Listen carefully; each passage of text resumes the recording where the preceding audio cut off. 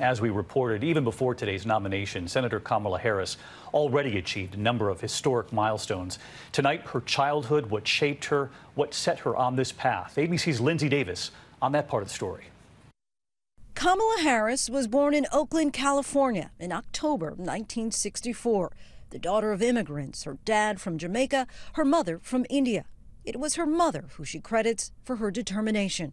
Our mother was fierce in her belief that you will be judged based on your actions, not your words. Our mother also, she was all of 5 feet tall. But if you ever met her, you would have probably thought she was 7 to 10 feet tall. Growing up with her younger sister Maya, Harris was bused across Berkeley, California for school in the 1960s. She graduated from Howard University and the University of California. And at 55, she's no stranger to making history. She was the first black woman to be elected district attorney in San Francisco and the first woman to serve as California's attorney general. Take this obligation too. She became a senator in 2016, known for her prosecutorial style at Senate hearings. Today, she's also the first black woman, the first Asian American woman on a presidential ticket. And so let's bring in Lindsay Davis with us tonight. And Lindsay, you've been reporting on this for some time as well. Senator Kamala Harris was always considered to be near the top of the list of potential picks for vice president for Joe Biden. But that doesn't make today's announcement, this decision, any less historic. Just the headline alone, David, is history-making. And for young girls, young black girls in particular, this is of special significance. And Senator Harris, when she was running for president, she often credited Shirley Chisholm, who was the first black woman who ran for president, paving the way for her back in 1972. David.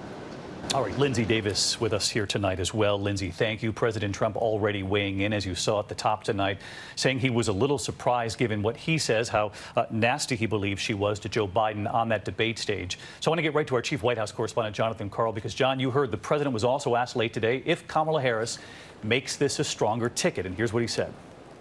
Very simply, is she going to help former Vice President Biden's chances in November, or is she going to hurt?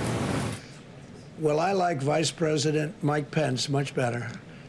He is solid as a rock. He's been a fantastic vice president. He's done everything you can do.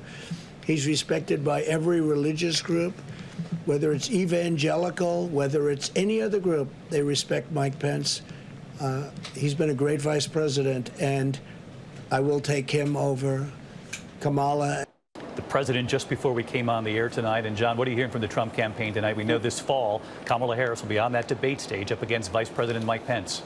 Well, the Trump campaign will make a big deal of the fact that Harris criticized Biden so harshly during the campaign. They'll try to portray her as a far-left progressive, but she is a tougher target than many of the others who Biden was considering. In fact, not that long ago, Donald Trump supported Kamala Harris. In 2011 and in 2013, he gave a total of $6,000 to her political campaigns. Ivanka Trump another $2,000 in 2014.